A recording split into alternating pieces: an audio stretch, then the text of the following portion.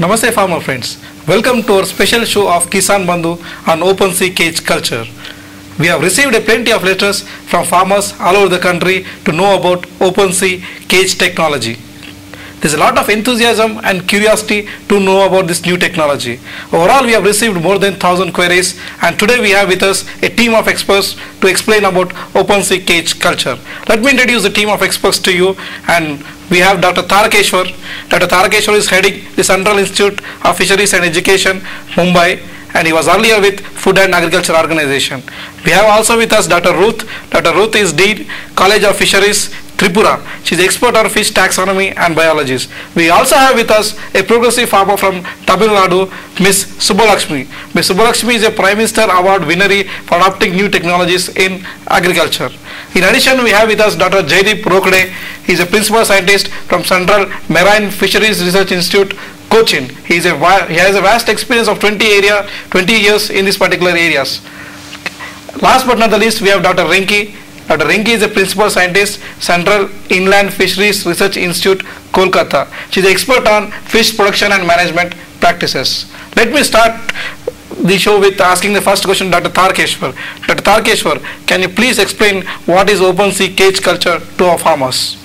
Cage culture is when fishes are reared in lake, stream, reservoir or sea by placing mesh or wire cages in such a way that constant water flow were maintained to renew the oxygen supply and to remove the waste product. Cages are of generally two types, fixed and floating cages. Size may vary from 1 to 500 square meter. Several small cages are arranged in a battery, which is suitable for intensive cage culture. Overall, we can say that open sea cage culture is a new technology with huge demand. Thank you, Dr. Tarakeshwar. I think you have given a very beautiful explanation of what open sea cage culture to our farmers. Now I would like to ask Dr. Jaideep. Dr. Jaideep, what is the criteria for site selection for open sea cage culture? Thank you, Arvindji. Selection of site for the cage culture is very important, since the lot of success depend upon the proper site selection. Site should be 6 to 8 meter deep. Site should have good quality water, and also it should be located away from the source of pollution. Also, site should be safe from the local disturbance from the local people and grazing animal. Also, cages should be placed in such a way that it should not hinder navigation. In generally, a site should have wind velocity of less than 5 knots for the fixed cages and less than 10 knots for the floating cages. Thank you, Dr. Jaideep. I think you have given very crucial information of site selection for open sea cage culture. Now I would like to ask Dr. Ruth about what are the appropriate fish species used for open sea cage culture. Yes, Mr. Arvind. A selection of species for open sea cage culture is based on a number of biological criteria like omnivore or carnivore, fast growing, hardiness, availability of eggs, and efficient feed conversion. Economic marketability and demand are also taken into consideration. High-value species like cobia, pompano, sea bream, and sea bass are ideal. In addition, the rearing of lobsters and prawns has proven to be highly lucrative. Lastly, these species are hardy, making them tolerant to confined and crowded conditions.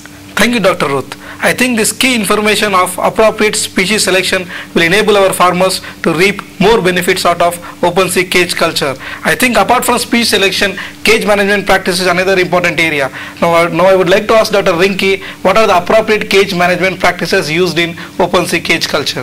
Thank you, Mr. Arvindji. Cage culture management is aimed to get maximum production with minimum cost.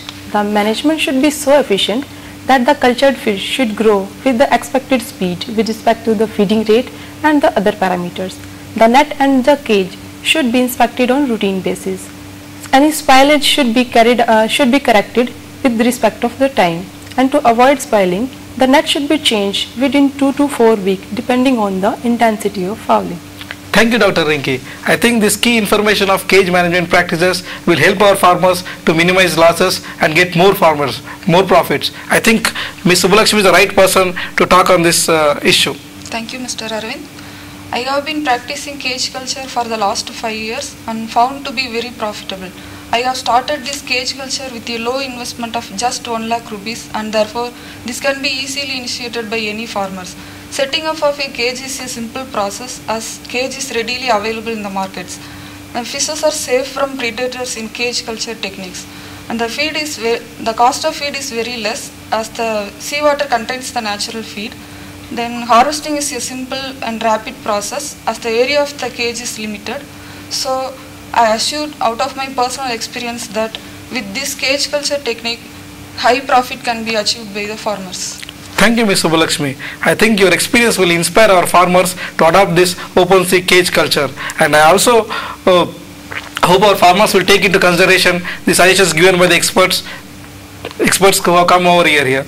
And on behalf of my farmers, I would like to thank all the experts, Dr. Tarakeshwar, Dr. Ruth, Ms. Subbalakshmi, Dr. Jaideep, and Dr. Rinki. Okay. For further details, you can contact Post Box number 3642, NAARM, Rajendra Nagar, Hyderabad 500030. Okay.